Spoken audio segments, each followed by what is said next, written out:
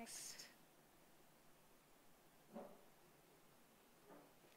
Okay, so this is a very interesting master class. It is an evidence-based medicine, a master class. I will be leading this, and I will have a very wonderful master team with me, and they are going to present one by one all the three aspects of optimal care to every child with type 1 diabetes. Let me just set the context right here, and we will be in the next 45 minutes trying to do something which is take home and practical. So we have a lot of viewers virtually. The same masterclass will be available on the IDEC website later to watch. So for any clinician who is looking at treating type 1 diabetes in their clinics and is not a trained pediatric endocrinologist with a setup which is meant for type 1 diabetes, then there are a lot of challenges. And those are the challenges that we are going to try to look at in a very practical manner. It is not our intention here to go into the entire theory, and it is a huge, I mean, you'd need a conference just for that otherwise. So I start setting the context with optimal care to every child with type 1 diabetes. I have made every bold and capital because by every, we mean every. And we just heard Dr. Prasanna Kumar in this very hall, and that was the dream that he was talking about, and that is what we are here to execute, and that is only possible when every person who is giving care to a child, adolescent, adult with type 1 diabetes has the same kind of vision on what they want for that person. Now, it's not that easy, right?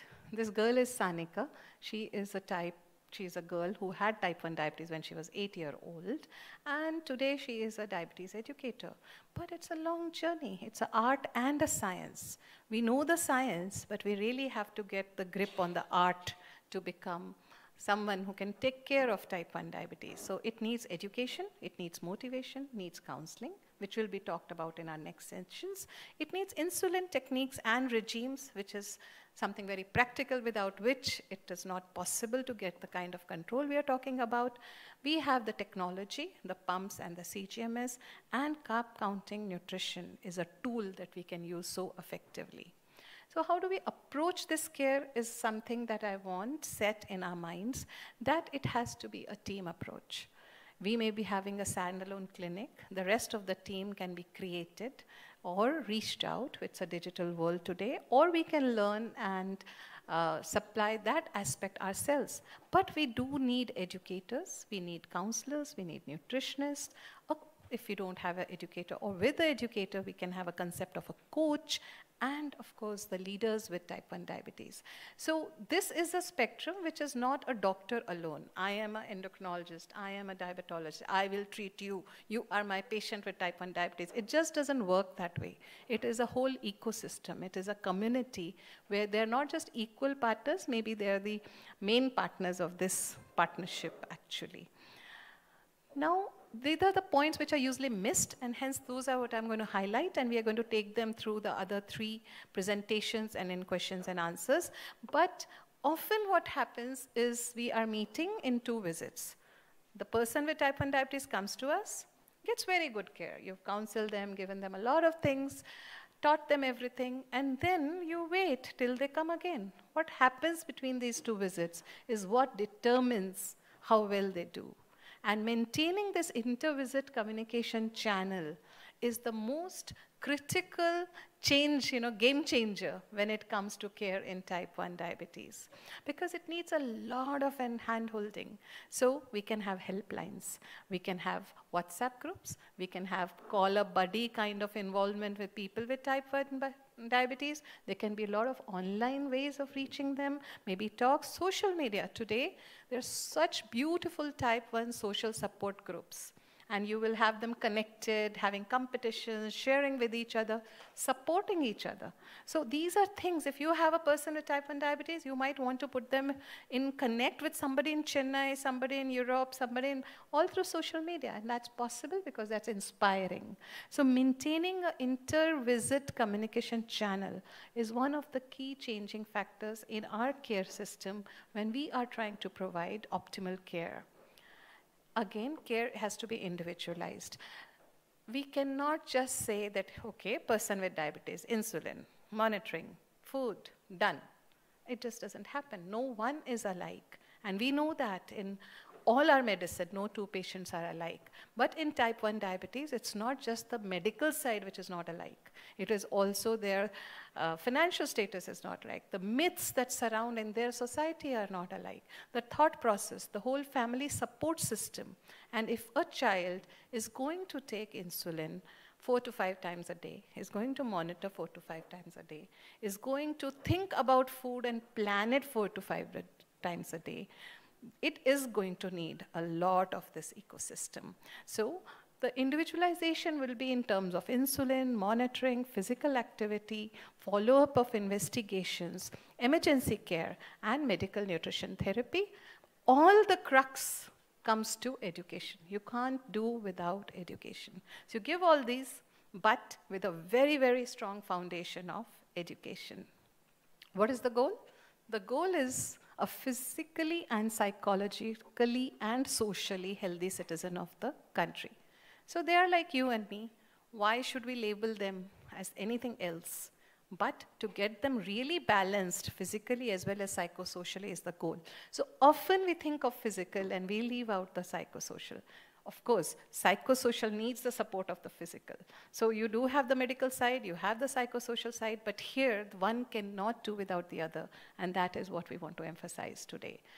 Another very quick factor that I'll be talking about, that a given for some is an aspiration for others. It may be something so naturally we may say that use a basal bolus regime or use the pump, use a CGMS, which is wonderful. And even if somebody can't afford it, it's our job, it's our duty to offer it to anyone. Everyone should know about it so that whenever they can get a source, whenever they can get funding, they would be aware, they will have an aspiration to go to. So we cannot deny them the awareness. But we have to know that there are people who cannot do so. And yet we have to give them optimal therapy. So a very quick look, when I say every, I mean every. There are patients who are daily wage worker parents. When are they going to give them insulin? How are they going to give them the lunch insulin that we are talking about? I'm giving you questions. My team is going to give you answers.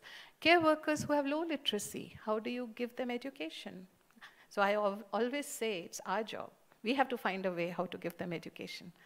It's okay if they are illiterate, but we have to innovate, improvise, and give them education. Can this little girl learn carb counting that we are talking about? Labeling. The language we use is so important. Child is useless. We can't say that. That's how they feel. There is fatigue, which can go all the way to depression. So all aspects have to be covered. It's a huge task. It's an art and a science, as I said. But I believe to every challenge, there's a solution. For example, this is Usha, who lives in the Lonar town, which is the second largest crater in the world. And she lives, that's her actual home when we visited her, and she has no place to store her insulin, but that is the pot that she uses. This is an earthen pot, which is double layered with sand in between, and she is able to store her insulin. So there's so many solutions. No problem comes without a solution, and that is something we have to keep in mind. If we do not have educators in our area, we do create coaches. These are some of the projects we did. We will talk about that later. Create groups. A friend is there, that's going to be big. I'm sure Dr. Dakshata is going to talk about that, and that is a major strength. Raise funds. We don't have money, it's okay. There are a lot of rich patients can donate for a lower, less available, whoever has less resources. Or I have a big poster, and this is one of my posters in my clinic, and a Dan Peti. So many of my rich type 2 patients would support a child with type 1 diabetes. Create a safe and happy place. The whole world is out there to get them. When they walk into your clinic, let them feel good. Let them feel protected. Let them feel happy. Let them feel understood. And that works in compliance to take the right insulin regimen to monitor. So if this base is right, that base is going to work. Because every dream needs to come true. So again and again, I'm emphasizing every, irrespective of where, what, how the child comes from, that dream needs to come true. So it's easier said than done. There's so much to do. There's so many calculations, so many aspects that many people don't even take one step forward because it's like daunting that how are we going to do all this? But once you start doing, you get there, and we learn as we do. So with this, I would end my presentation and invite my first team member,